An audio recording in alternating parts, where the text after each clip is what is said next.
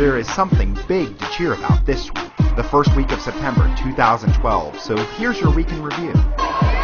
Just before the Mustangs took the court to kick off the volleyball season on Thursday night, Ponderosa celebrated a big facelift. Welcome you tonight to the grand opening of our beautiful, newly remodeled gymnasium. How do you like it? It was an intensive makeover from ceiling to floor. New paint, new lights, you name it.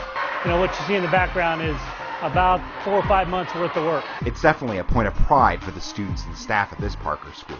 It's real important for us to maintain a positive image and one that, you know, people know we care about our facilities, and so it was really good that a lot of different people came together to make this happen.